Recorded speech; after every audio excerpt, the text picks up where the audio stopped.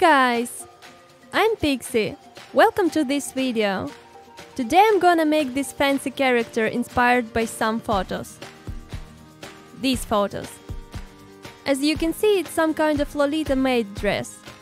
In particular, this is Key Lolita style. If you don't know, this style represents Chinese traditional features combined with more European Lolita silhouettes. Lately, I started to bump here and there on photos of traditional Chinese dresses, which calls Kipao. And I came to an conclusion that I have to make a doll based on this dress, since those are for real very stylish. As model for this custom, I picked Kiyomi Haunterly from Monster High. She will suit this look perfectly like no one else. And I'm going to hem all the edges of the patterns, starting with skirt and petite coat. Colors of this dress would be black and white. Design I would keep quite similar to that on the photos. Original reference I found on Pinterest, and I thought that its design matched my idea just right. Since this doll would be inspired by a Key Lolita dress, and I like maids, and also I like spooky creatures and stories, I have a solution for this one. JIANGSHI, also known as Chinese hopping vampire. Resurrected from the dead, creepy and deadly pale, perfect candidate for another monster into a family of monsters. This doll took me so little time to be made, but result is outstanding. Intrigued? Interested? Want to see more? Leave a like and subscribe to this channel to see more doll custom videos in the future. I'd highly appreciate it. And now back to the story. As you may notice, I gathered ruffles for a petite coat from a long stripe of white cotton, and now I will attach them onto the skirts. Lolita style reminds me of cakes with a lot of layers and decorations, so I'd keep it that way. Sewing by the hands as usual. All edges hemmed or secured with thin coat of glue to prevent fringing. One of the special traits of the Kipao dresses are their authentic forms. You will definitely recognize this style if you see it anywhere. This cuff's made of two halves that overlaps each other and creates one of these forms. Actually, variety of Kipao designs is so wide, so anyone can find something for their taste. I just picked that one I thought would work for my doll best. Cuffs attached to the sleeves, ironed, and I'm ready to jump to other piece. The collar. I don't think I nailed this one perfectly. It came out a bit too tall and a bit too wide, but I tried. I lined two collar parts together and made a seam along the upper edge. With scissors I make small cuts along the inner space of the collar for better flexibility of this part. Now just turn it out and iron with heat to make it flat.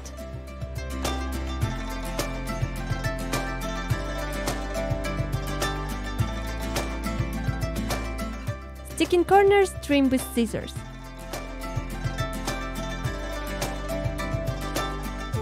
Top of the dress is quite mosaic and has both colors on it. By the neck it would be white and on the chest black. Sticking to specific order, I connect all details of the top into one.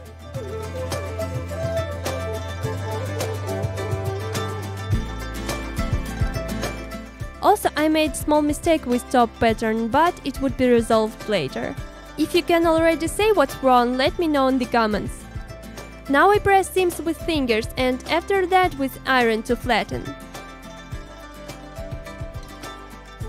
Looks quite nice, but at this point I forgot where is back and where is front. On this part I confused myself completely, but continued to hem the top. I literally forgot, it is front or is it back.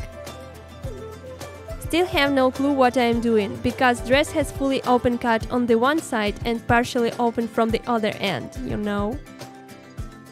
Finally, I decided that this shorter end would be front one, since Kipao usually works like wrap on the front. Before attaching sleeves on the top, I make few small pleats on them and fix them with stitches on place.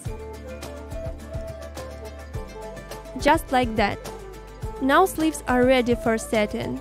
Just like before with hand stitching, I sew in slings into the armholes. Iron seams and make them stick on the place. So the top is almost ready. Actually, assembling sleeves this way is so much easier and works for almost every top you can imagine.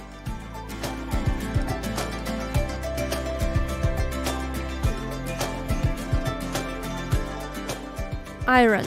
Iron every dang seam to keep it neat, my dudes. When it is neat, it's clean and clear.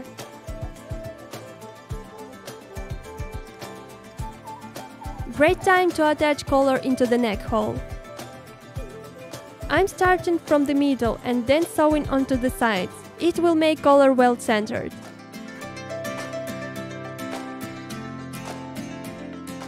Press with heat to create prim stand collar.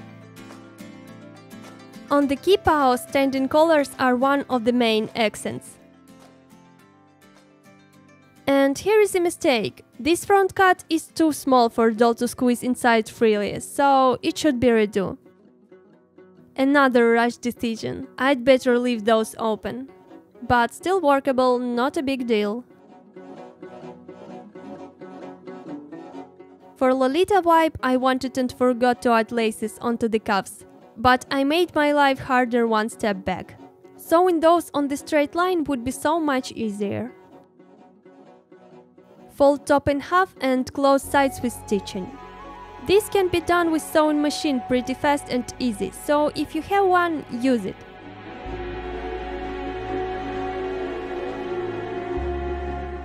Some minor imperfections of the pattern construction later can be fixed by trimming with scissors. Moving to the bottom part of the dress and starting with skirts. Fold it in half and make small cut in the front.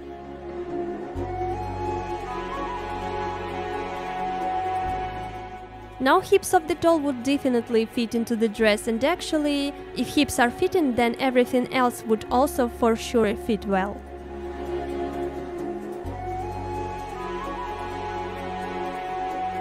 Now I'm creating loop from the skirt because it is not a standard back opening dress, but front opening, so it has a bit different construction.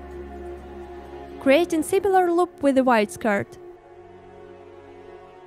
Place black skirt into the white one and align front opening. With thread of main skirt collar, I gather both layers into a dense folds. This kind of gathering would help create puffy and voluminous dress. Puffiness of the skirts depends on wideness of original detail. The wider rectangle, the puffier. Also, fabric density shouldn't be too high, or it would be torture to work with. Same as collar, I would now connect top with bottom of the dress, starting from the middle and moving to the sides.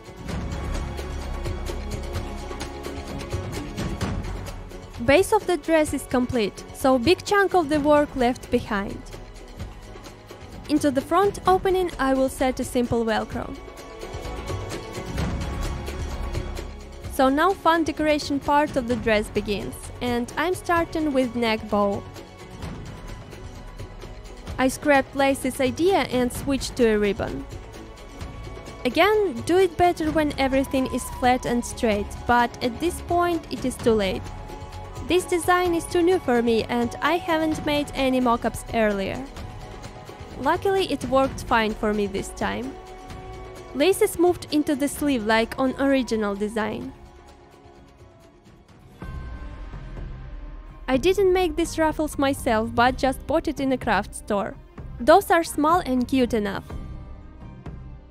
Another kipao peculiarity is special knots closures. But for a doll scale I made them more simple with short strips of the ribbon. Then I just sewed them up onto the dress.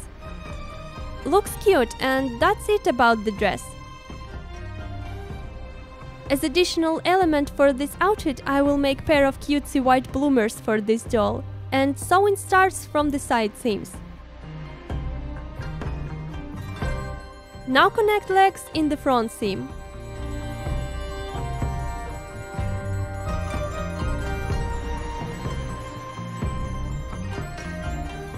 Hem back sides before moving next. Similar to a skirt, I'm creating small folds on the bottom of the bloomers.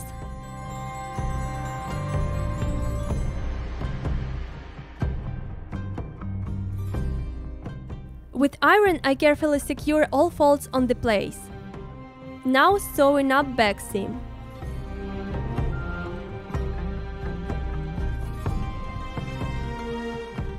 More ruffles for more Lolita.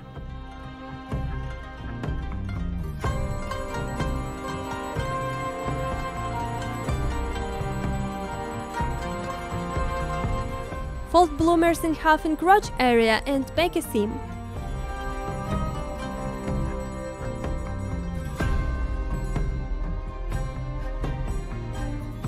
In the waist I also gather some folds. Instead of ruffles on the top, I make a solid belt.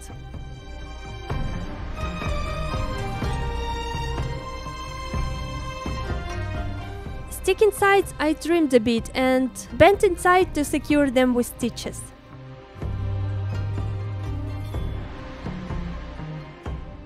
Almost ready with bloomers. Tidy folds makes everything better. Small thing left. Attach a snap and put some ribbon bows on the legs.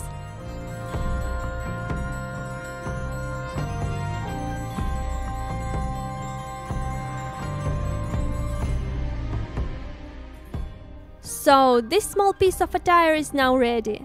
Moving to the next one. You can actually guess that without this crucial piece of clothing no maid can do their look. The apron. Starting with hem and bow parts with heat iron. Then front piece. Similarly do the same with straps.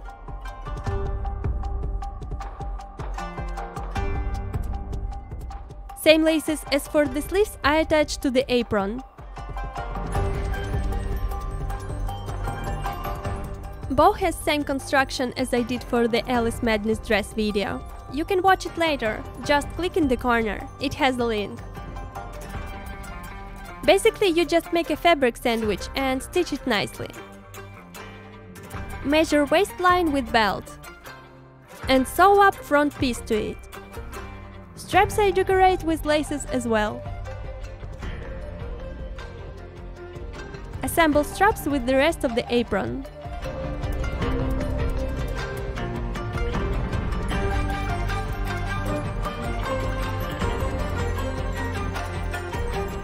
One snap for an apron to hold still.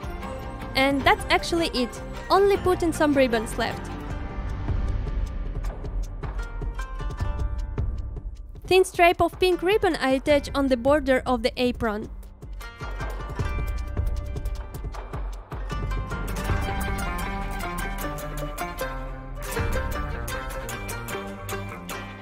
So bow goes on the back to make the day for this apron.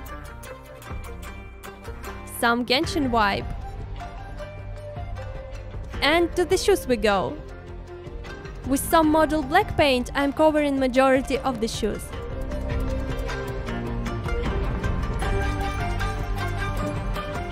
With white adding some matte spark on them.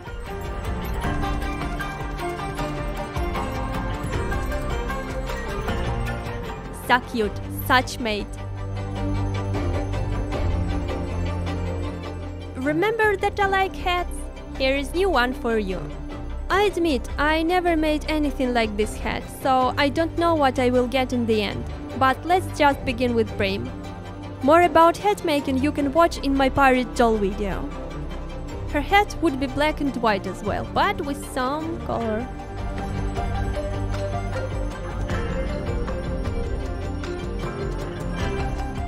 Fold this Brim in half and sew up into the loop.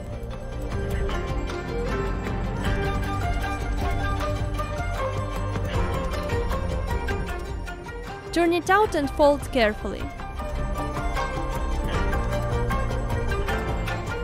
I bond non-woven fabric with top detail. Then trim excess. And make a pie pieces all over it. In a minute you will see why.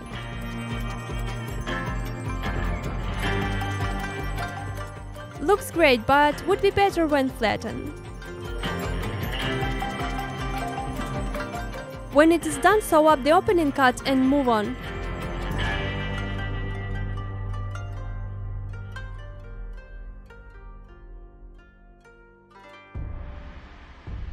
A little trim again. And Attach the brim just along the lid line. The base is ready. Instead of hemming it, I will just glue bottom edge inside and fix it with heat.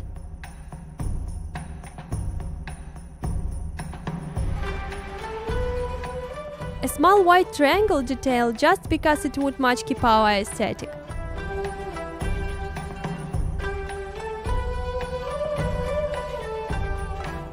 Small pom-pom for the top flying in. And more shinies just because I like Genshin so much.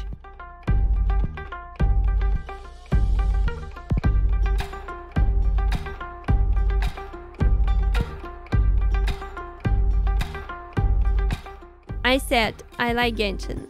Specifically, Kiki is one of my mains, so now you know. She was such a big chunk of reference for this doll. Amulet goes into the head and it's done. For the hair, I failed doing buns, so split black and white pigtails it is. Those are made out of acrylic yarn, and in my vision those are represent yin-yang colors. So it is my favorite part now, talking and drawing. For this doll I made sketch for her eyes, and I picked one with more tired, phlegmatic look.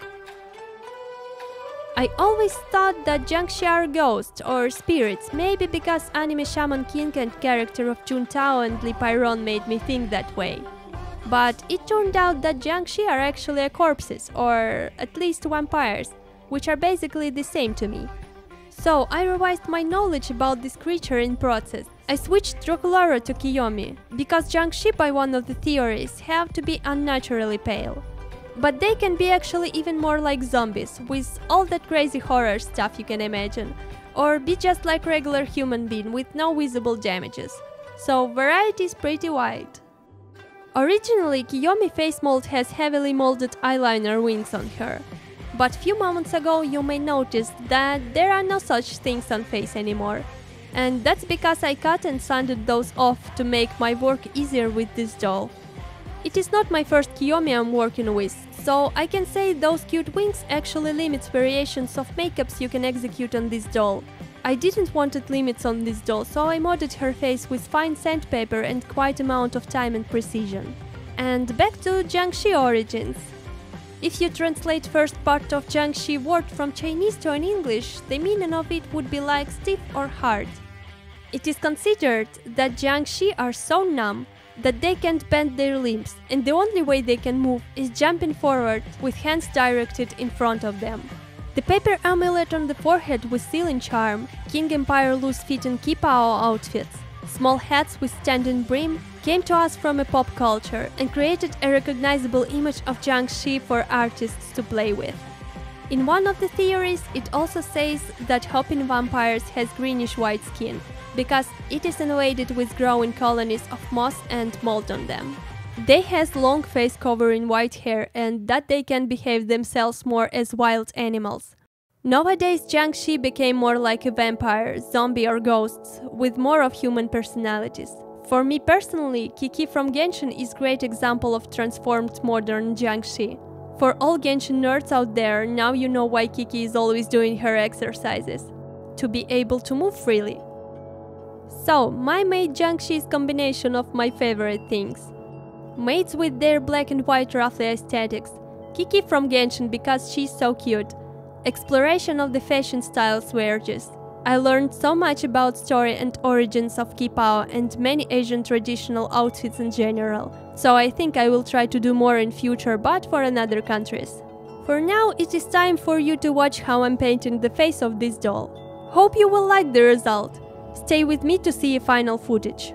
Subscribe and leave a like for support me and my art. Thank you in advance. And for me it is time to say, see you in the next video guys. Bye!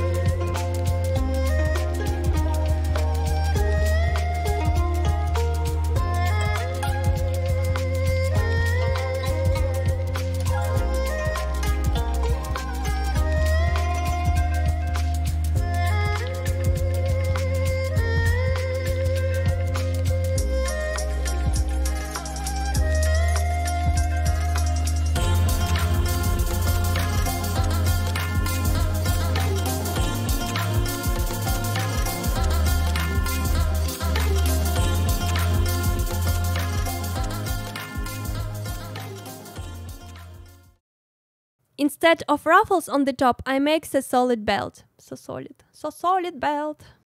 For the hair, I failed doing buns. So split black and white